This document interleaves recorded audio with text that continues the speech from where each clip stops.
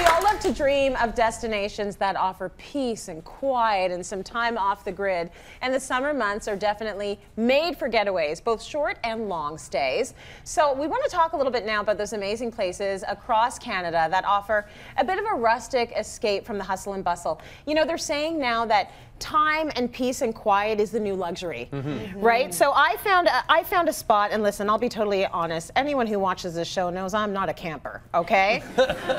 But what's cool about this location, it's called Cabinscape. So what they do is they offer custom designed, low impact, ecologically sound, tiny cabins for rental. But look at how beautiful these cabins are. Oh, wow. What caught me in the first picture was the glass of wine. Yes. Yep. You're away from it all. You're unplugged. So they're beautiful. They offer beautiful amenities. There's an indoor and an outdoor bar. You're off the grid. Some of them have a private dock. It's very secluded. You're in a natural environment, and I think it's really good for the soul and to connect with other human beings, and not necessarily the ones like through your phone, like the ones through technology. So I think it's a lovely thing for people to consider.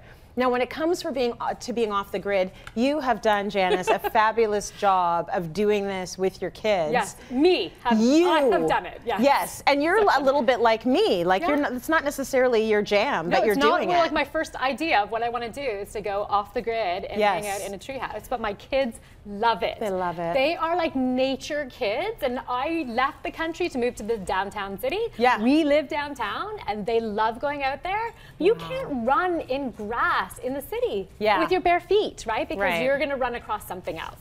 That's right. So they love this whole very, you know, it's remote. We don't do very well in hotels because we like to actually use the space. We live outside. Right. And so I found a property in Mont Tremblant, and it's on the forest. So you can you have these trails, you can wander. Oh, it's got all these tiers and layers. There's a rooftop deck. Yes. We would be there. We wouldn't be inside. So it doesn't matter what is inside. We just need to be able to eat inside, and then we're out. Good for you. Yes. And lots of card games. Card games. Lots of cards. So we play a lot of my cards. Gracious, yes.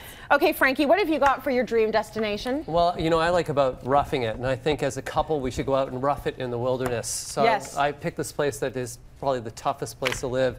It's Whispering Pines Wilderness Retreat. Now this is what you call it camping. This here is a luxury camping or glamping in Eastern Ontario, where you can go there and bring nothing but just a little bit of food and some wine. Look at the bed sheets that they have there, upper linens, and there is also a bar. Is there? But you can do yoga.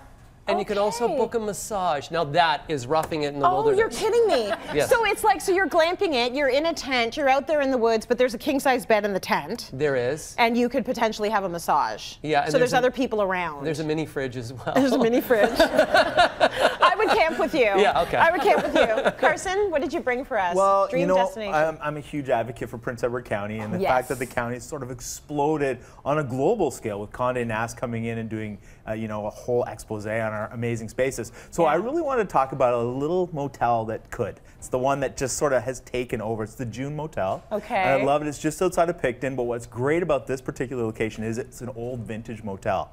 Like, it's very, you know, there's some horror TV shows that were kind of designed around this, but they've made it beautiful. A lot of pink, a lot of fresh colors. Really popped it up. Surrounded by wineries, right off the water. Like, it is so perfect for parking your bike and away you go. Right. But then I had another one for you, Tracy. Okay. Yeah, and you know, I really wanted you to get into that whole whining experience. So that's why my whole thing was, you can get picked up at the June Motel by a private driver, taking you to the wineries, dropping you off, taking you to the next one, bringing you back to the motel, and you're done. That's the way to do it. Right? That's a day trip. It's the responsible way to do it. Exactly. So clearly we all have a problem here on this panel.